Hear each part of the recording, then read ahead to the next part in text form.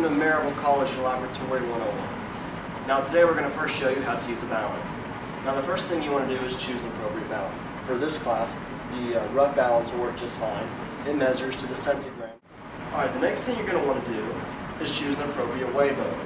We have a large weigh boat and a medium-sized weigh boat. Now if we're going to want to measure out 0.5 grams, we're going to choose the average size weigh boat.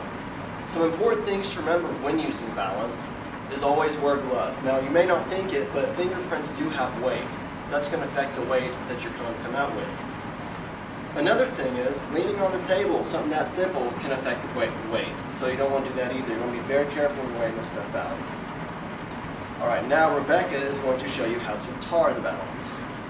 Okay, now we're going to talk a little bit about what each button does on the balance. If you ever come into lab and the balance is off, press the on button. When you're ready to tare the balance, press this button. This button changes between the modes of measurement. Right now we're in grams, but if we press the button, we'll go into newtons. You very rarely want to use newtons, so always make sure before using the balance that it's on grams. This button is for calibration and should not be pushed. Okay, if you ever want to use the balance to measure out a precise amount of material, here's how you'll do it. You'll choose an appropriate weigh boat size. And we're going to measure out 5 grams of table salt, so we don't need a very big weigh boat. You'll put the weigh boat on the balance, let it measure it, then press the tare button.